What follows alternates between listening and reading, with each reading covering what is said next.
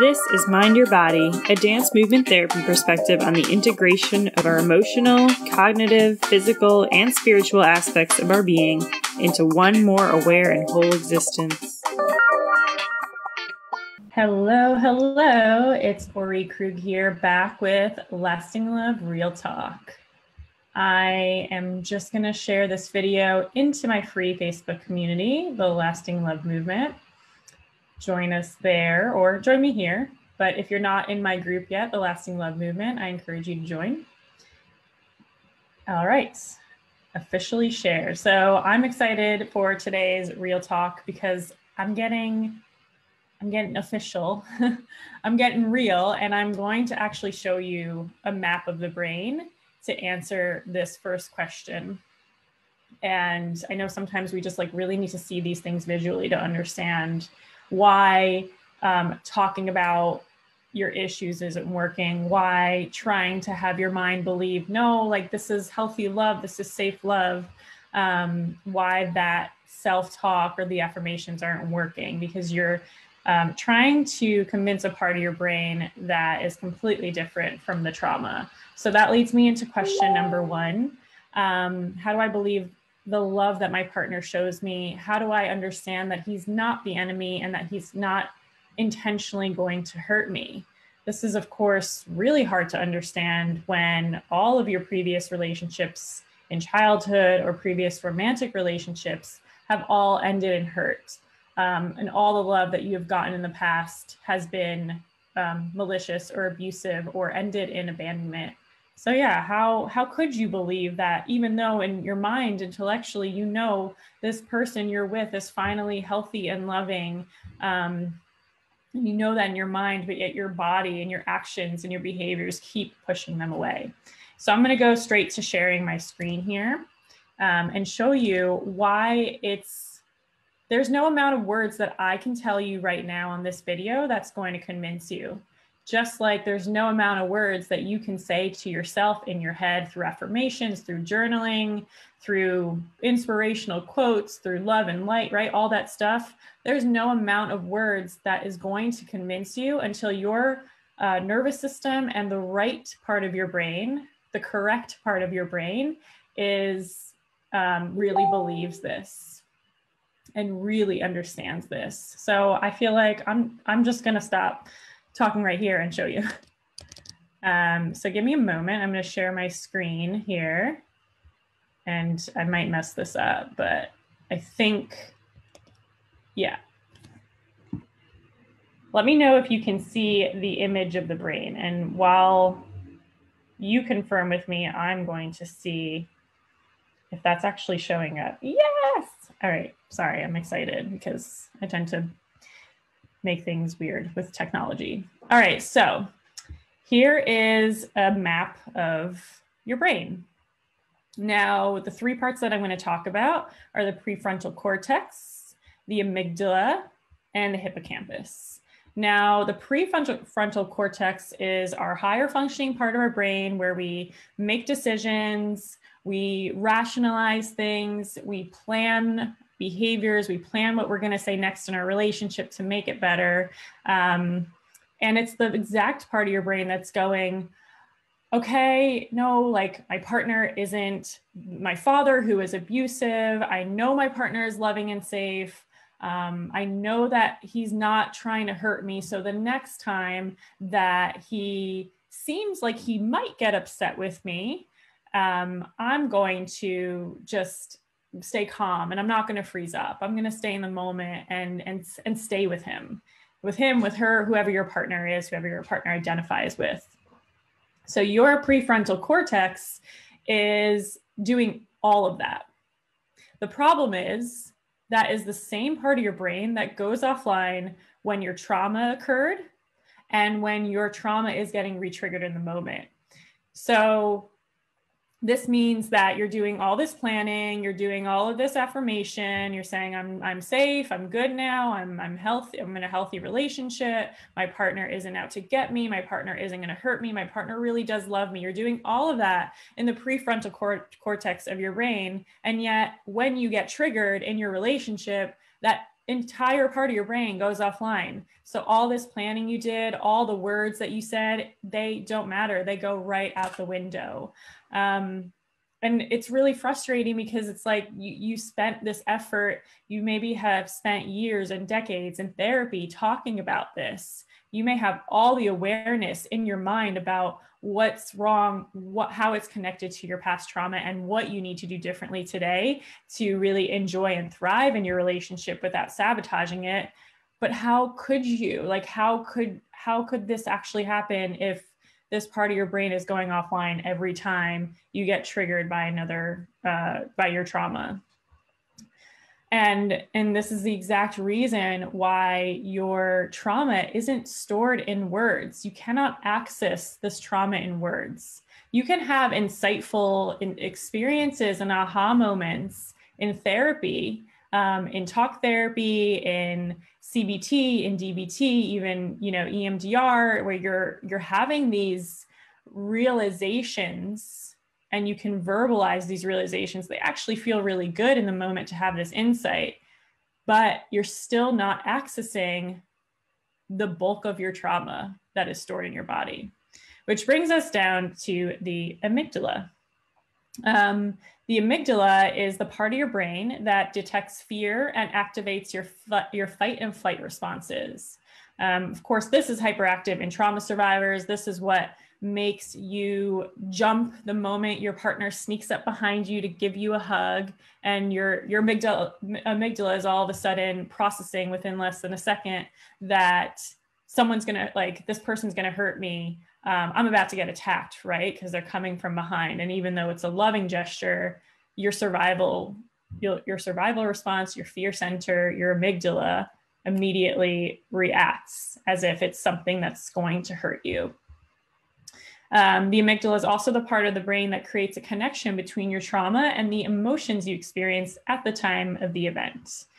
And to heal from trauma, your body needs to process past triggers to reduce their intensity. And this is the part of the brain that is fighting. Like, your amygdala is constantly fighting with your prefrontal cortex, right? Prefrontal cortex says, my partner is safe, my partner won't hurt me. The amygdala says, I'm about to get really hurt. This is not safe, this is life-threatening, this is dangerous, right? My partner left their socks on the floor, and all of a sudden, I'm out the door. That's really weird. I didn't mean to rhyme. But, right, it's like my partner left the socks on the floor, and all of a sudden your amygdala is triggered. Your fear center is activated. They don't care about me. I've asked them a million times. They're not listening. I have to leave this relationship. This is not right. This is not right for me. And your amygdala takes over, hijacks your body, to which your body then creates the behavior of getting in your car and driving away. The other thing that's important to note is that your hippocampus is a really important part of this. Your hippocampus is the part of your brain that distinguishes the past and present. So your prefrontal cortex can go on all day, every day, journaling, saying these things. Right now, I'm here in this present moment, right? We hear so much like, just tell yourself that you're here and that you're safe. And it's like, oh, please. Like, when I was going through my own trauma and hearing this advice, I was like, if one more person tells me this, I might punch them in the face, because I don't need to hear that anymore. I don't need to hear that I need to say I'm safe now. Your prefrontal cortex is saying I'm safe now. My partner is not my abusive past partner. But your hippocampus cannot distinguish that. Like, your brain literally cannot distinguish that a weird look from your partner means that you're about to get hit physically or emotionally, because that was somewhere along the lines of the same look that your father gave you before they hurt you. Your prefrontal cortex can have all the say that it wants, but your hippocampus literally shrinks after trauma. The volume shrinks. So it's actually not even able or capable of distinguishing the past from present until you resolve your trauma, until you release that trauma. And it makes it feel like the stuff from the past is happening today. And that's why talking about every detail of your trauma, telling the same old stories, it just reinforces these negative patterns and memories from the past instead of actively training your nervous system to tolerate and release them. And there is evidence that shows that movement, physical movement, will increase the volume of your hippocampus so that your brain actually gets very good at distinguishing past and present. You don't have to continue convincing yourself with really like your brain and body not believing it. Like you just have that skill. You're rewired to respond instead of react to old triggers. So again, the part of you that wants to believe, that says, I want to believe, is here. Well, actually, it's here. And yet these parts of your brain are taking over because there's unresolved trauma in your body. So let me stop sharing that. So I'm here, and I do hope that like my message gets through, mostly because I wish I heard this many years ago when I almost pushed away my husband forever. Well, he wasn't my husband back then, but when I pushed away my partner. And because I've seen the amazing transformation that all of our clients have gone through my Let Love In program, that over and over again, you may have seen some of my video interviews with our clients, like they will tell you there are no amount of words that would have ever helped me understand this and feel this. It needed to be done in my body.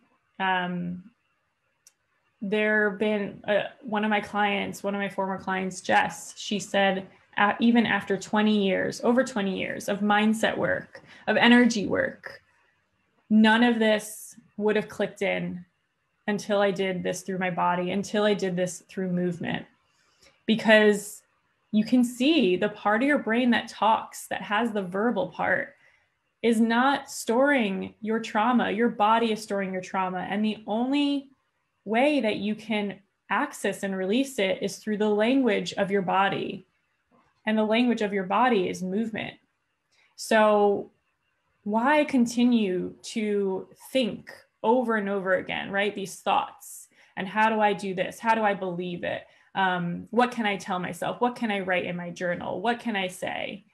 It just keeps you stuck in your trauma more and more. It's not even activating the part of the brain and your body that needs to be accessed to actually create these shifts and actually let in your partner's love and allow yourself, not just allow yourself, but to really feel that you are worthy of this love so you can take it in.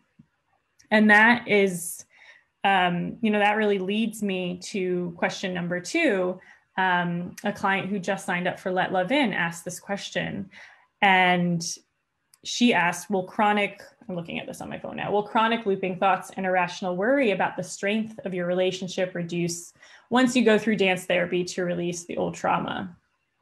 Now, I think it's interesting that you have asked this even after you signed up, because what happens is, if you go back to this image of the brain, maybe I should go back to the image of the brain here.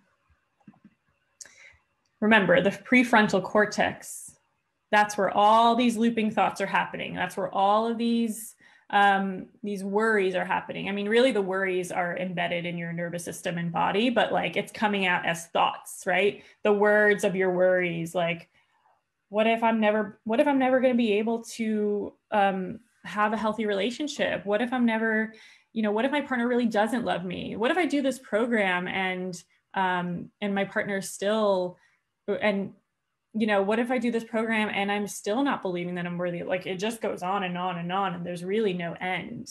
And that is a very smart defense mechanism that you have developed over the years, because whether you've been through physical trauma or emotional trauma, your body is the vehicle for which you store that trauma, absorb it, hold it. And so if you could find a way to disconnect from your body, to dissociate from all of that which you're holding and storing and repressing, wouldn't that be a great defense mechanism against feeling pain? So your body is actually being very smart by having these looping thoughts, even though you're very uncomfortable with it and you don't like it and you don't want it anymore. That discomfort is still, to your nervous system, safer than being in your body, safer than rewiring and actually feeling this lasting shift of not having the thoughts anymore, not having those constant worries, and actually like being present and feeling good and like just being in your body.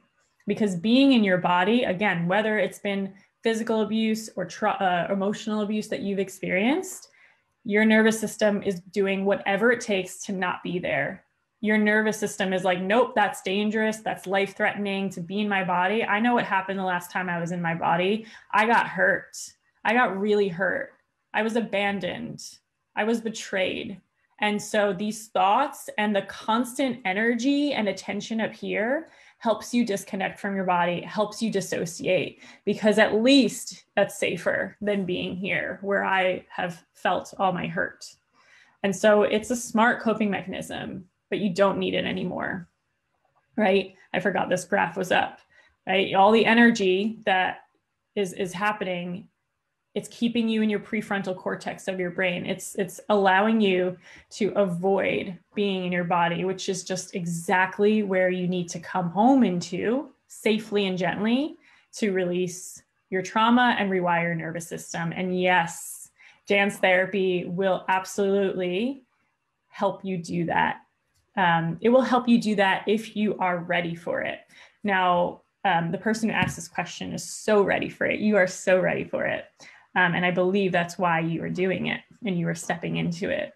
And whoever is listening, you are ready for it if you are tired of talking and you're tired of these irrational thoughts and you have this amazing awareness in your mind, but you know that you need to do that. Like, you need to integrate all of that awareness into your body. You need to really start breaking those patterns and step into your new way of being through connecting back into your body and through movement. And the reason dance therapy works is because, first of all, it's not just dance therapy works. You can't expect any modality to heal you. Dance therapy will not cure you or save you or whatever. It's a co-created process with a dance therapist who is skilled in helping you release that trauma from your body. So what that means is you can't just expect dance therapy to heal you. When you enter into a process of dance therapy with a therapist who understands how to help you release your trauma and rewire your nervous system, that's when it works. And it's a co-created process, because as you start moving, as you start connecting into your body in the safe context of a therapeutic relationship with a dance therapist, everything now has a chance to shift, because moving your body, even in a gentle, safe way, will stir up old trauma memories, because you've been putting all this energy in repressing that, right? By being in your thoughts. So when we stop that, when we actually start coming into our body, it will inevitably stir up old trauma memories and old feelings. But instead of you dissociating, disconnecting, getting really anxious, blowing up, exploding, whatever you do when you feel your trauma getting triggered in your relationship on a daily basis,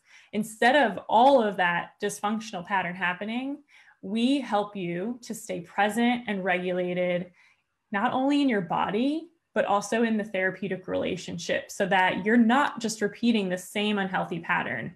You're staying present even through the discomfort, even through the fear. Like, your body is feeling that fear coming up, rising up, and you're used to running away, getting in the car, leaving, or attacking, or just totally freezing up. But we break that pattern right on the spot, because we help you stay present and regulate your nervous system instead of doing all those things that are actually pushing your partner away. And the thing about dance therapy that no other modality has not even somatic experiencing, not even other somatic kinds of therapies, is that we actually do use movement and dance as a part of, to help you step into your new way of being. You can talk all day long, right? About, oh, I want to be more open and more confident and take up space, right? Well, you can actually say it like this, right? But until your body knows how to do that comfortably without freezing, without reacting, without getting hijacked by fear, you will not be able to follow through with that behavior. You need to be able to learn these new physical patterns in your body first, safely in the therapeutic relationship first, so that you can seamlessly, really, it is seamless, seamlessly do that in your relationship, so that you're not constantly going through the loop of, all right, we're in couples therapy and I'm telling my partner here, okay, the next time I get upset with you, I'm going to stay open, and I'm not gonna block you. I'm not gonna shut you out. And so you say that in therapy, in couples counseling, and the next time you're shutting them out. But if your body knows how to stay calm and stay open and stay softened through those difficult moments, then you already know how to do it. You already become your new normal in session first. So that is why dance therapy works. And that's why, again, let me be clear, it's not dance therapy will heal you. You can't expect that of any modality, but dance therapy with my team and I through my Let Love In program, it works because we have almost 30 years combined experience as board certified dance movement therapists, and as therapists who have been working with people who've had, honestly, I don't want to say that. I don't want to say that. I was going to say more trauma, but like, why would I compare that? That just unvalidates everyone's experiences. So let me take that back. We have worked in psychiatric hospitals where people are literally on their last thread of life. They are so fragile. And we have many years of doing group work, individual work with people who are on their last threads of life. So not to discount your trauma or the severity or the intensity of your triggers and how that's coming up in your relationship, but like, we got you. We know how to keep this safe for you and to make this an amazing transformational experience if you take the leap, if you create the space and time to co-create that transformation with us. So on that note, if you are interested in joining my Let Love In program, it's by application only. So we really do only invite and accept those who are ready. You can submit an application through my website, or you can just directly PM me now or whenever you're ready if you're interested in doing the program and finding out more details. So let me know. We would love to help you heal your trauma, rewire your nervous system, and truly let love in without sabotaging your relationship. And wherever you are in the journey, whether you want to just join my free group, The Lasting Love Movement, or you're ready to jump into my program, Let Love In, I hope you know that you deserve to be able to let healthy, lasting love in for good. Thanks for joining me. I will see you next time.